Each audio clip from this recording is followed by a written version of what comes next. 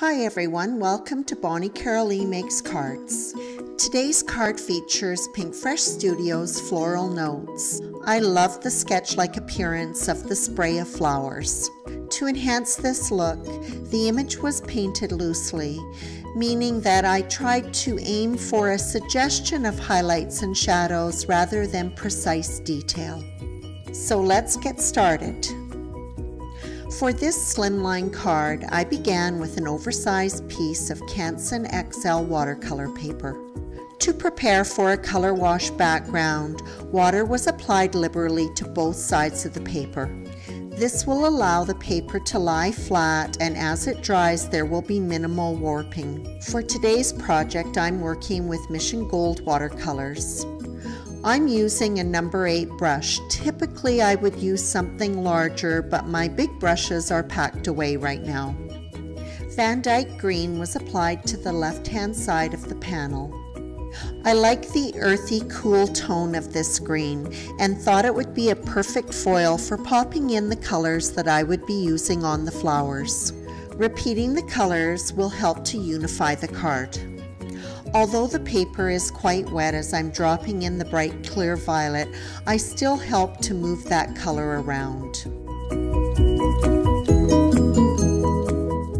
Before getting started with my next color, red violet, I first apply clean water along the edge where the color is softening.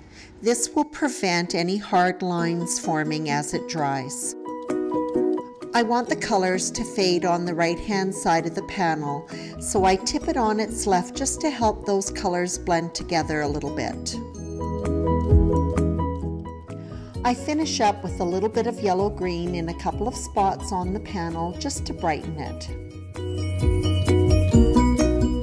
One of the things I don't like about watercoloring is having to change my water frequently. I came across this great water dispenser actually on Amazon about a year ago, and I just love it. With the press of the button, the dirty water is released into the reservoir below, and then it automatically refills with nice, clean, fresh water. So if you're looking for something to enhance your watercoloring experience, I really recommend the Masterson Freshwater Rinse Well. The floral spray was stamped with Versamark ink on the same paper as the background, Canson XL watercolor paper. It was embossed with Ink on 3's Gold Rush embossing powder. As mentioned earlier, the same colors used in the background were also used on the floral image. I began with the leaves. I first wet the area and then dropped Van Dyke Green into the base of each of the leaves. For the larger flowers, I used red violet. For these larger images, color was applied twice. First, I applied a watered down amount of the red violet and then followed up with some more saturated color. I didn't worry about making sure that the color was pulled out to the embossed edge. This looser and messier style of watercoloring goes very quickly.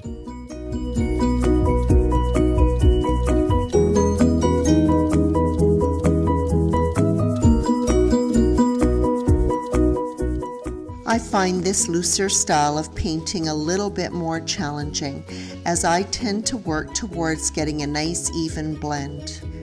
As I dropped in color, I was very conscious about not overworking an area and had to remind myself that I was actually working towards forming those hard edges when there was layers of color applied.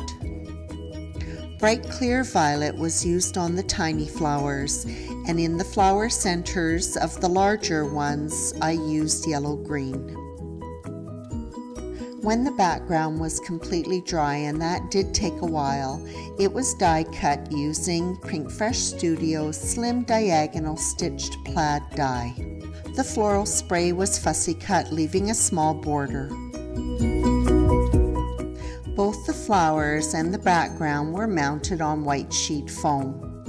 Anything foam backed, I like to let dry under some weight so that there's good contact between the paper and the foam. When trimming off the foam around the flower spray, I didn't work towards cutting everything precisely. Rather, I undercut it to get the basic shape. Normally, I would apply spatter before foam mounting. But at the last minute, I decided to add Distress Stain Tarnished Brass.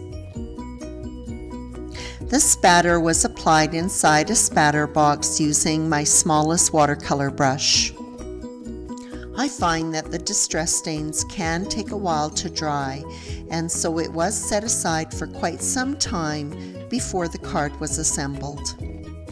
The Happy Birthday sentiment was stamped with Versamark ink on matte gold cardstock and embossed with Simon Says Stamp's fine white detail embossing powder.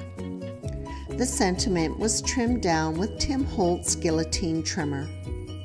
The sentiment was mounted on white sheet foam and then left to dry while the card was assembled. The foam background was attached to matte gold cardstock, leaving about 1/8 of an inch border.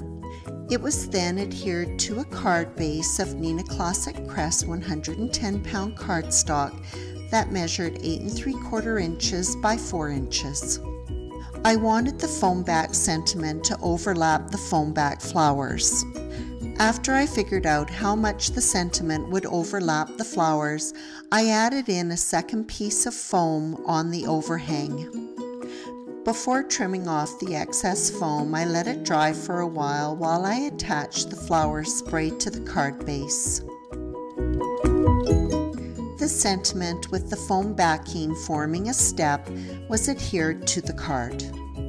To finish up this slimline card, clear iridescent sequins were scattered on the flower spray and around it, and topped up with Nouveau Crystal Drops Morning Dew. And that wraps up this card featuring Pinkfresh Studio's beautiful stamp set, Floral Notes.